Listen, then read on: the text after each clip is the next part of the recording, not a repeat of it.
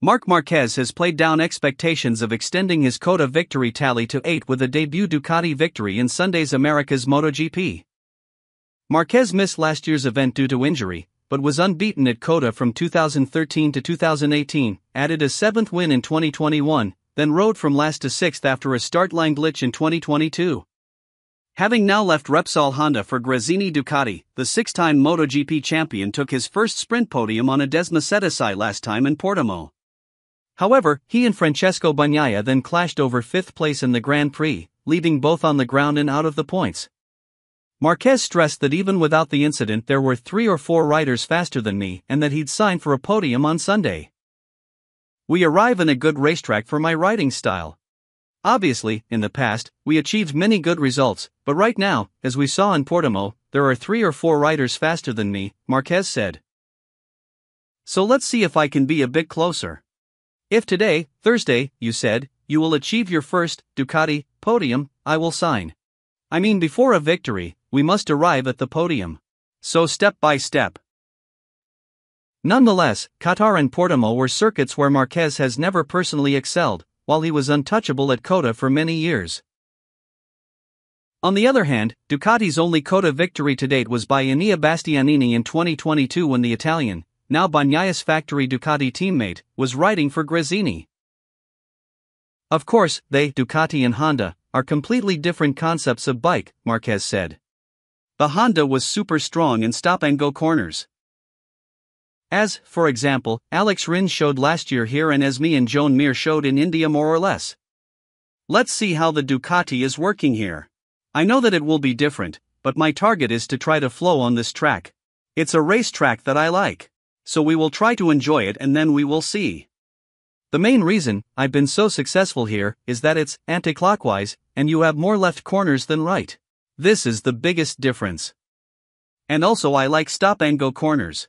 Apart from that, I had one of the best memories of my career here, when I achieved my first victory in MotoGP, in the second race. It will be difficult to achieve victory this weekend, because, as I say, first of all, we must arrive at a better result in a Sunday race, because at the moment we are not even able to fight for the podium. We're in the top 5, but still the podium didn't arrive yet. On the other hand, Jorge Martin has made no secret of his ambition in MotoGP, which is to join a factory team, whether that's at Ducati or another manufacturer. That appears to be most likely at Ducati, especially after Fabio Quartararo signed a new 2-year deal with Yamaha last week, a brand that had previously been linked to Martin had it lost hold of the 2021 world champion. But Martin, who was asked about rumors suggesting Pramac could switch to M1 machinery, clarified his position on where he would like to be in 2025. Martin said, "Well, at the moment I am more attached to Ducati than with Pramac. It has been like this for all my MotoGP career. Everybody knows what my priority is. Let's wait because it is still early, but I hope to move to a factory team. Even if Pramac changes, I think, I won't stay here."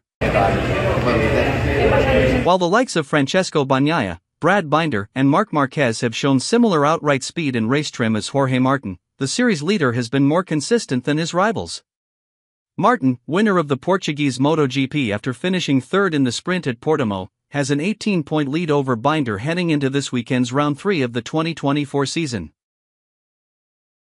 But despite his sizzling form, it won't be a foregone conclusion that Martin steps foot on the podium this weekend, as the Pramac Ducati rider last tasted podium success at COTA in 2018. Race was not staged in 2020 or 2021, when he won in Moto3. Fully fit unlike this time last year heading to COTA, Martin is hopeful of being one of the best. "I'm really happy about the start of the season so far. We are doing a great job. I think our target is to be better than the years before. Not only here, but I struggled quite a lot last season at this track. The main target is to be better every year. Let's see. It will be a big challenge because there are a lot of strong rivals for this weekend.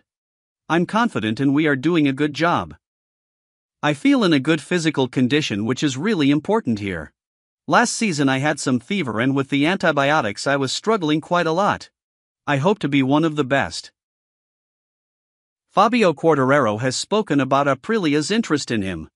Quartararo reportedly rejected a €4 million per year offer from Aprilia to pen a new deal with Yamaha, worth 3 times the amount.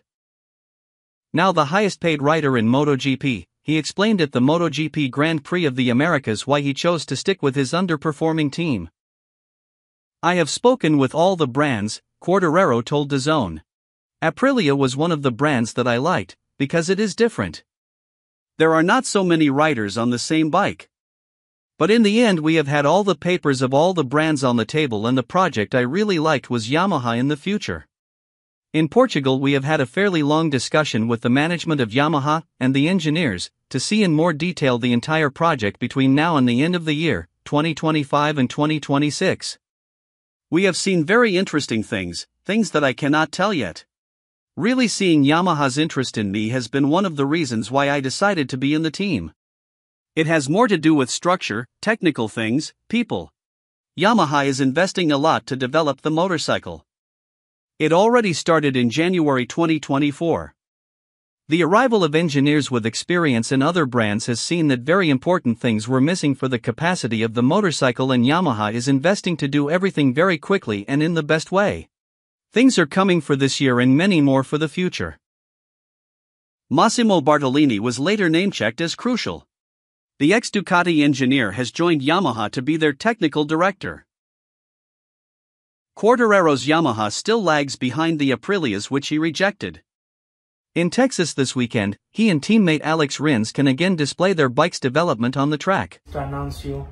But Quartararo's decision to stay with Yamaha was ultimately a long-term, and a lucrative, choice. The knock-on effect for Aprilia's bid to establish themselves as Ducati's top challengers is to decide whether to stick with their experienced duo of Aleix Espargaro and Maverick Vinales for next year. Aleix Espargaro says he was told by Aprilia that they never made an offer to Fabio Quartararo. Quartararo's decision to sign a new deal to stay at Yamaha for 2 more years is a major part of the 2025 rider market. His new deal with Yamaha reportedly makes him the top-earning MotoGP rider on €12 million per year. Aprilia supposedly offered him a contract worth €4 million per year, which he knocked back. Aprilia rider Espargaro was quoted by GP1 Fabio as one of the best riders, if not the best young rider, in terms of talent. "It is normal that Aprilia talked to him, but they told me that they never made him an offer. We will never know if that is true, only Fabio and Aprilia know, but I can totally understand because he is a young rider. We Aprilia riders are expiring our contracts this year, and so was he." Aprilia CEO Massimo Rivola's job was to talk to everyone.